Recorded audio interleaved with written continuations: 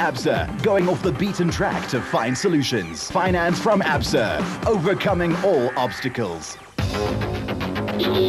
With less than 100 Ks to go to the finish line of a 2007 Sun City 400, Nissan Navara Dio Duncan Foss and Ralph Pitchford were completely in control and just had to bring her home for a victory. Passing backmarkers who were still on their second lap, these two men were flying along. This Dio had not tasted victory since round 7 of 2006 and were ready for a mouthful of it.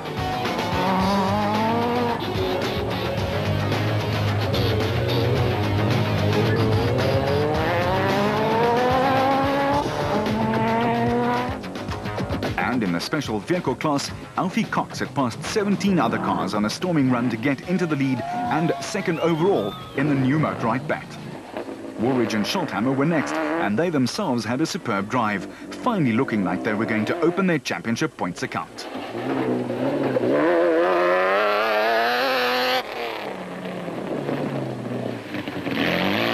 The reigning SP champions just had to bring it home in one piece. But Krobler and Jordan were battling their suspension problems, and it slipped to third, a strange sight just of late, Krobler in someone else's dust. Sewald and Moller were getting a lot of encouragement from the roadside and were on their way to upsetting a whole lot of big names. They were loading up to record the third fastest time for the last loop. While Cronje and Birkin saved the car philosophy was working, they'd got themselves into the top 5 in the SP class.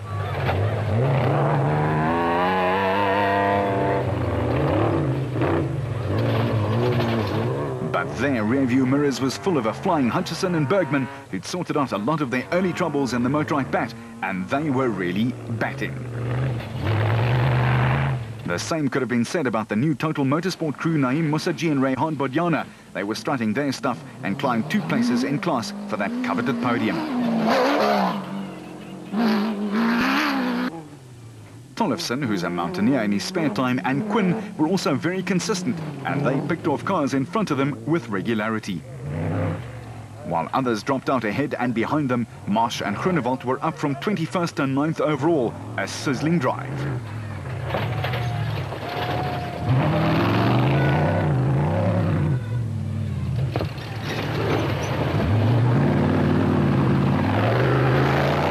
While their teammates Whitehouse and Langton complained of oversteer, but they were right behind them, also up 13 positions. And the trio of Regent cars was completed by the father and son combination Jan and Hendrik. The Kroes were leading Class B.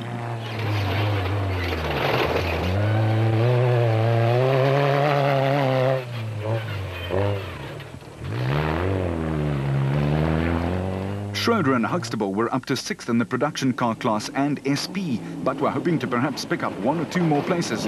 But 2 punctures ended that idea. Taylor and Keith also produced one of the drives of the afternoon and closed the gap to the Kroes in Class B to just 1 minute and 46 seconds, but couldn't get any closer. Ruacon's White brothers were finishing with gusto, and on the home stretch, they slotted into 9th place in the specials. With a Meccarin Excel dealer Toyota of the De Bruins taking 7th in the production cars, they started off 63rd in the morning and just kept going smoothly.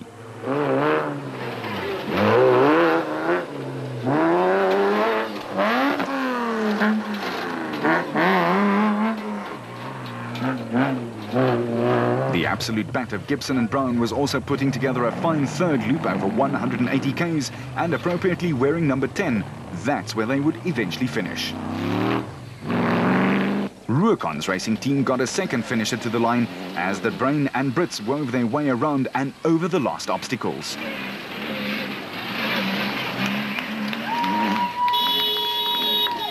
With the BB Auto team grabbing a top 10 spot with Arnold Du Plessis and Yuri Knox nursing the Nissan hardbody through.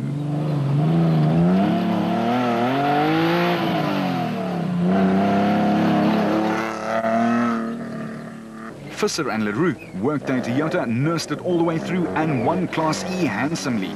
It was a great performance.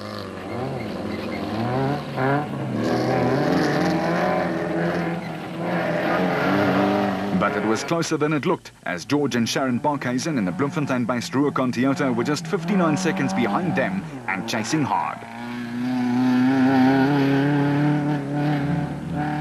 Rundle right behind them. He was destined to get some help from Jack Peckham after he got stuck. And that's what makes the off-roaders such a refreshing bunch. They'll stop and help a fellow competitor, even if it affects their own chances. Roost Racing's Dion Fenter and Ian Palmer also impressed by getting their Toyota to the line. They were 4th in Class E.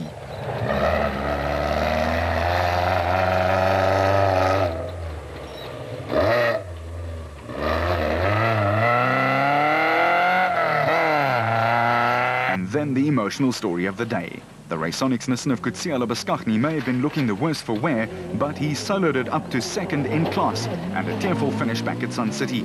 A brave performance for his co-driver, Johan Gerber.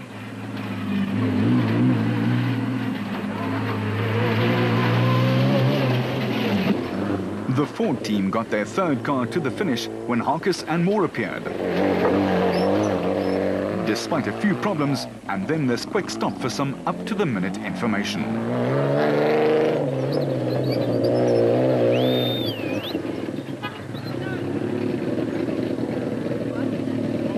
In Class S, Nick Gosler and Richard Carolyn had finally taken the lead after a race-long battle with Schilling, and they made the most of it. While Schilling and Davies battled a myriad of mechanical problems and lost an hour trying to fix them. Hey, yes, good.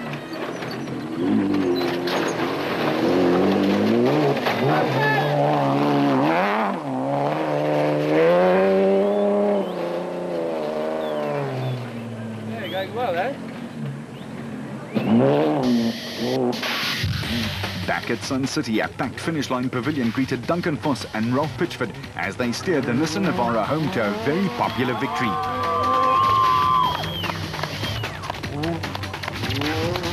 And even though there was some evidence of an altercation with a very firm object somewhere along the line, the twosome was celebrating their first win in 4 races.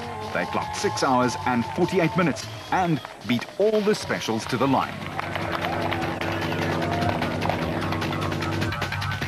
Two-time off-road champion Alfie Cox brought his navigator Henny Tersteega home just 3 minutes later to claim the special vehicle crown and 25 points for the win. The Motorrad team had done a great job of sorting out all the little things that a new car produces.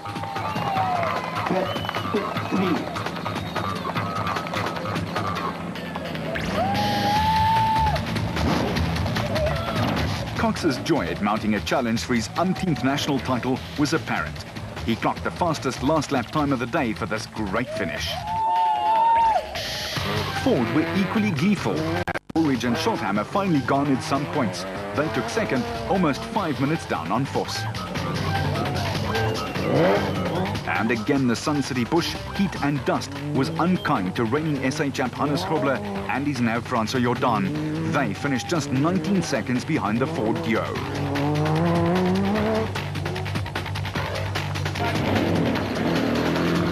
But they would have been pleased to keep it all in the family as Foss and Pitchford celebrated a triumphant return to the top of the podium, or at least top of the car. Yeah, you know, we've had such a good weekend. We qualified on pole, and I knew we had an advantage this morning if we could just keep cool, keep ahead of the other guys. We had a huge dust advantage, so we just had to go at a really quick pace but not make any mistakes, and we gradually built up a lead and we had a great race, no problems whatsoever.